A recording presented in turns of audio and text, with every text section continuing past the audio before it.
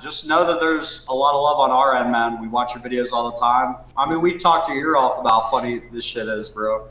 No. We love what you're doing. You're coming up. You support us. It's just keep the pedal to the metal, Brandon. You got to work as hard as you can. Bro, he's got like 10 videos in the vault. He just hired. Oh yeah, tell us, Sam, about like how you're hiring employees and shit. Yeah, I'm hiring 2 full-time employees. That I'm buying a place. I'm going to be living with them, and because I've done everything alone completely, like all my thumbnails, my clips, all my edits, my planning, my dealing with brands. So it'll really be cool to have some help. Just treat it like a 9 to 5, or like a, better yet, an 8 to 6 job where you're, because the problem with creative work is that a lot of the time, you'll be like, oh, I only want to do this when I feel creative. You know what I mean? Yeah.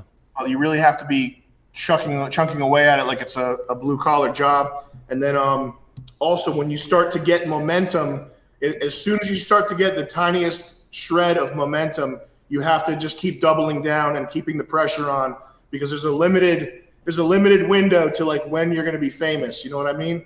Like you're not going to be, you're probably not going to have the same type of career or be making the same type of videos when you're 40 years old. So you have to, like, if you're getting a little bit of shine and a little bit of money, it's time to like start hammering it. And don't get discouraged if either of your employees or anybody that you have professional relationships with, if you catch people that like lose their minds, because that's another thing, is that when you work with creative type people, a lot of the time you'll find people that are like talented, but they have a screw loose. And sometimes it can be hard to, you know, it might take you a year to realize that a screw's loose or whatever. And then you can have these kind of like meltdowns where people are like, they just haven't, like, they're like, I made the Brandon Buckingham channel. I'm responsible for those edits. Like a lot of weird stuff like that can start to crop up if you have the wrong people around you.